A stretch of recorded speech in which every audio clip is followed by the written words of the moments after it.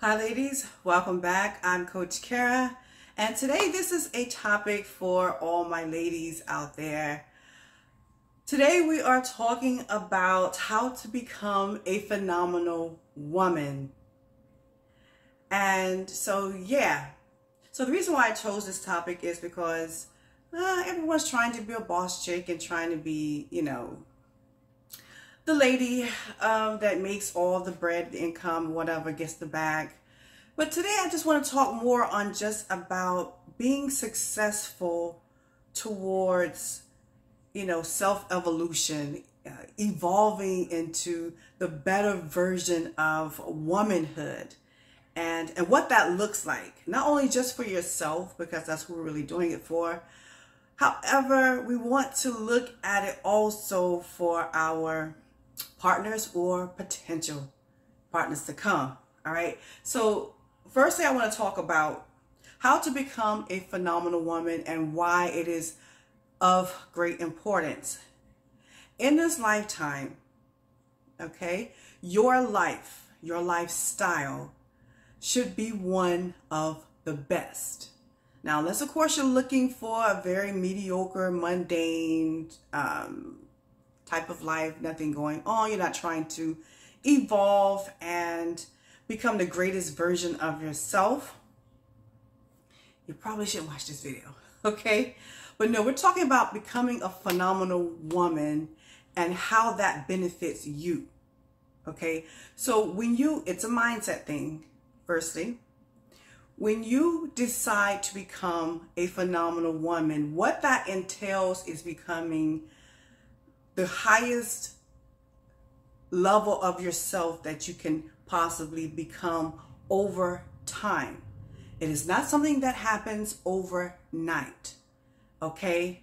So you really want to decide if this is a transition that you want to make, not to become, an alpha male. We're not talking about being a boss. No, we're talking about embracing femininity and exploring who we are, coming out of insecurity and becoming an interdependent and self-reliant individual who knows how to self-express. Okay, so how do we get to that place? How do we become this magnificent, phenomenal being? Firstly, you have to decide, especially if you have traumas, major disappointments, deep hurts, you're wounded. We all have wounds, battle wounds from this life, either from love or just life, whatever.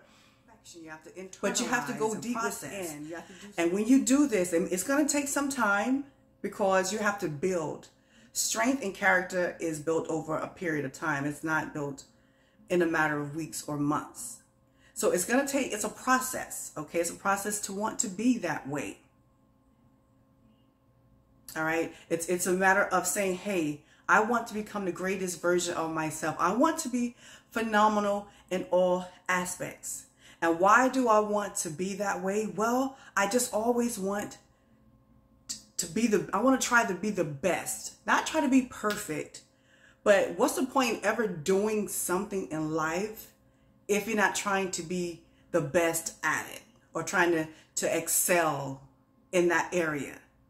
So you really want to do that deep introspection, do that healing process, talk to someone, to get it all out, to express what it is you're feeling so that you can, okay, once you've done this whole deep introspection, you can say, okay, now I am at a place to where I am willing to put myself out there.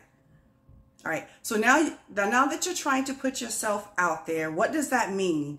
This means doing things beyond your safety lines. You're coming out of that insecurity. You're trying to grow into something else. This means doing things that you've always been afraid to do. Make an attempt at doing it. Yeah. You may need a little boost, a little motivation. You may want to talk to somebody. How do I do this? Not the easiest way. Everything in life, it takes work. It takes, some effort. It takes some training. to gain that necessary skill. So whatever it is that you want to achieve, if you want to, get a certification or a degree, you do that. If you want to learn how to horseback ride, you do that. You learn how to be the best horseback rider. See, we're trying to become the highest level of ourselves over time, right? And when you learn to just explore different aspects of life, meaning learning things that you never thought that you would learn. I'm the type of individual, personally, I like to learn every single day. Okay? I said it once, I said it, I'll say it again. I'm a bit of a dweeb, a geek, a nerd, whatever you want to call it. I'm that type of person. I love learning, disseminating information. I still go to the library. I check out books because the knowledge in this life is so vast that most humans will only retain this amount. Okay, when there's so much out there to explore and to learn. Okay, why wouldn't you want to? So that when you meet someone, a cutie, you can talk about these things. You can be interesting.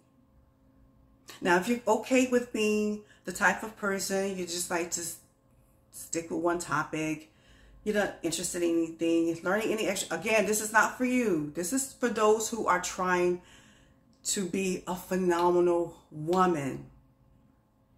When you learn different things just because, hey, I think I can do that, or I'm afraid to do that, so I'm going to try it anyway. You understand what I'm saying?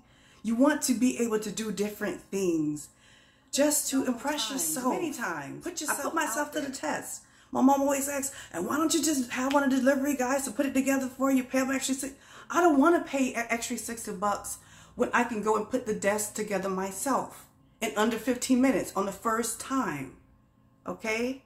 Putting together chairs, doing things on my own. I remember one time in my past relationship, which was 15 plus years, was with my best friend. We just decided to go our ways. We grew out of each other. We got tired of playing, whatever. But one time he put me to the test, right? And this is in my growing days. I was just beginning to learn who I was. Still had some insecurities, but at the same time, I've always had that mindset. So whatever it is I do in life, I want to be the best at it. I want to be the best girlfriend, okay? I want to make sure that next person has mad competition. I'm that type of person. I'm secretly competitive. I'm competitive with myself. So one day he asked, say, hey, Kara, I want you to try to line me up because, he wasn't due to go to the barbershop until the next week. So it's like an in-between type thing. He likes to stay fresh as I like, And that right there, to put me on the spot, to line him up, something of which I had never done before, maybe to myself, just like, in the back or whatever, but, to someone else, especially someone who is a type of person who seeks a bit of perfection. You F up, you got one time, it's kind of like, right. But I could have gone within the walls of my insecurity and doubted myself and said, oh, well, why don't you go down the hall or go down a couple blocks or whatever and let so-and-so. I could have done all of that. I could have came up with a million excuses, but I wanted to test myself. I said, okay, go get the clippers. Let's go. Let me try to line you up. Now granted, I'm a bit artistic and I used to do hair back in the day or whatever. So I guess maybe that's why he trusted me. And so I had to go build myself up and trust myself. Took my time, lined him up, followed his instructions, do the back, do the sides, and how he wanted me to do the front. I listened to that, just followed directions. Minutes later, he was impressed, quite impressed. So much so he took me $10 and told me he'll see me in a few days. So, and I began to do that on a regular basis to the point to where I became very good at it. And then he eventually had me start cutting his hair. I became good at that. So my point is never doubt yourself, never self-guess, second guess yourself. I did that. And because I put myself out there on the front, I just made it harder for that next person he's going to be with. Will she say yes? Will she be able to do that? You understand what I'm saying? We're trying to be phenomenal. So you cannot have that competition. You always want to excel. There's another time I put myself to the test where I said I wanted to make homemade biscuits. Now, I'm the type of person, I like to make pretty much everything from scratch. Pastas, whatever it is, mashed potatoes, everything has to be from scratch. That's the way I want it, okay? Furthermore, when you feed your guy, he's going to always want that authenticity. He's going to always seek that when he goes to the next situation. You understand? So again, there's that competition. Life is a competition from the day you come into this world. So this is why you have to always challenge yourself so that you become that phenomenal being. And so one day I decided I wanted to make homemade biscuits. If anyone has ever tried that, it is hard as hell. And they say it takes many times to get it perfect. Took me 8 attempts on 8 different occasions. Okay, it was a lot of throwing out. Some were eaten some of the times as I got better. But on the very last attempt, they were all gone that same night. So not by me, but yes. So you see what I'm saying? I challenged myself. If you're not good at cooking, well then try baking. Try one particular recipe. Or a friend, she never learned how to cook eggs. So, come on. Lady, you're like 40 years old. You're still putting your eggs in the microwave. Versus putting a pan on the stove, putting it on very low, adding the butter, and then just being patient with it, and then just learning over time. But she wasn't willing to put herself out there. She wasn't willing to try harder. Wasn't, you know what I'm saying? And for me, that's just, yeah. I'm trying to be the best. Look, I'm trying to be the best at everything in every aspect of life. Not to be perfect, okay? But I want to excel, achieve. So when it's done or it's asked of me, it's effortlessly. And I am, if anyone knows me, I am very skilled at a lot of things that just kind of comes naturally. And it seems challenging for other people, but for me, it's naturally. Well, that's just who I am. I think it's actually part of my nature. So there is some benefit there. But you always want to challenge yourself. You always want to impress. Now let's get to the good part. So ladies, when it comes to relationships, dating, that sort of thing, and you're trying to get with a man, one thing about men, and I know this for certain, is they like to be impressed. I'm not talking about your hair and all that makeup, and I'm talking about impressing him other ways, not sexually. Of course, that's one main ingredient, but that's not going to be enough to keep him. I promise you. No, it isn't. When you can impress a guy with different topics of conversation and things that you're skilled in or you're good at, and you could talk about different things, or you could be a certain way, and you've mastered having a really good attitude. Men are big on being impressed by a woman's attitude. How do I know this? Because majority of my friends in this lifetime have all been males, all men. Maybe 4 or 5 really close girlfriends. 3 maybe were associates, but 2 were like my besties. Other than that, all men. Today, my best friend is a guy. And why is that? Men are big, again, they're big on being impressed. I don't know if you know how to change a tire or whatever it is. If you can continuously impress a guy by what it is you're saying or you're doing, like effortlessly, this is what keeps him hooked. And you're like really good at it. See, men are, I don't know, I guess they are attracted to me because I know how to talk to them. You have to be gentle, feminine, charismatic, of course. Have something about you that makes a guy just say, hey, Kera, man, you cool as hell. I've been hearing that all my life. Like, guys, Kera, you're cool. Yo, like, I could literally hang out with you all day. And most of them do. We hang out for hours. See, a guy wants to know that you have the right attitude towards life. You're not insecure. You're not stuck on yourself, you know, conceited. You're not trying to be all high and mighty. No, that is not what matters to a guy. What matters to him is that he can actually walk into your house and see how amazingly immaculate it is. It's clean. Despite the fact that his bedroom might be a hot mess, don't matter. When he come into your place, it better be spotless. When he sits down to the table, that food better taste 5-star. You should have your appearance always intact. And I know it should go without saying, but I have to say this, you know, do facial scrubs, do cleansings, do everything you can to keep yourself looking good from the outside. He needs to see that. He needs to be impressed by this on a very, very, very, very, very, very, very regular basis. Okay? Yes, whatever is attracting him to you, that needs to maintain, because the moment you stop is when he loses focus and he focuses on something else. At the same time, but when he sees that you're phenomenal, men don't really care about you making money and all that shit. That's great. You're independent. You're getting the bag. You're doing your own thing. But what they really want to know is more about your persona, your character. Who are you?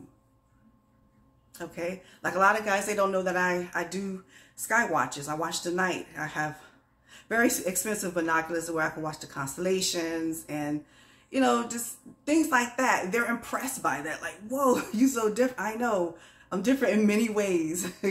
Some of the things I could tell you, like, oh, wow, you really into, yes, I am. Okay. So just being the best, improving, self-improving, because just for yourself, impress yourself. Don't be afraid to explore outside of the realms of, you know, a mundane lifestyle. If you're single, ladies, do not be afraid to date yourself. I do it every week. Okay? I love it. Being in a 15+ year relationship for a very long time and always being around people, dealing with people constantly on a day-to-day basis, it is so refreshing for me to go out by myself. I just did it this past weekend. Went to a really nice restaurant. Got treated like a queen. Oh, that's another thing. When you go by yourself, people treat you differently for whatever reason. I always get like the best treatment. I actually had a guy just kept coming. Oh, you want to try this? We have this. Because I was new to the restaurant. Would you like to try this? Before you know it, I had a whole entire meal for the next day. Yeah. I treat myself. When you've been mistreated by other people in life and have had setbacks or whatever, you want to treat yourself well so you feel proud of being just you and you can enjoy the company of yourself. I enjoy going to have dinner by myself and then going to a movie afterwards, watching horror movies. I love that. Like, I love it. I love it because I don't have to be bothered with anyone else. I love my quality time, and everyone else around me, they're muted. I don't even see these people. And I usually have like the best seat in the house wherever I go. So, which means I stand out. I don't care. You're probably sitting at the table with someone who was just out with someone else the night before. I don't have to deal with that. I'm secure enough within myself to go out by myself. So be free. Feel free to date yourself. Challenge yourself. Go on vacation alone. I just did that a few weeks ago. Went on a single vacation. Loved it. I love it. Oh, gosh, I'm telling you, once you fall in love with being by yourself and doing things alone, the company of others won't matter as much. You understand what I'm saying? So you have to be the best at being your best friend. If you're not good company for yourself, then you're horrible at it for someone else. That's facts. All right. So ladies, I just wanted to share this video with you about being just more productive with yourself, trying to excel, not to impress anyone else, but to be the best for yourself. There's tons of competition out there, especially if you have just gotten out of a situation, you don't want that guy to leave you and then go to someone else like, oh, now this is, okay, I'm going from coach to first class. And you kind of don't want that. You want to try everything you can to be the best at it. Like whomever my last guy is with now, oh, I know they are catching hell because I made that competition fierce. Can you bake this from scratch and make it taste equally as, and he's a Gemini, so he's very particular. I know they are catching hell, but he's probably not even in a relationship, but yeah, that's what you want. You want to be untouchable in many areas. You understand? It takes time. It takes a willing to do so. It takes effort, and it also takes action. Yeah, it comes from within, believing in yourself. And that is how you become a phenomenal woman. That is all for now, my loves. All of my information will be linked down below if you need further coaching. I thank you for joining me always. Until next time.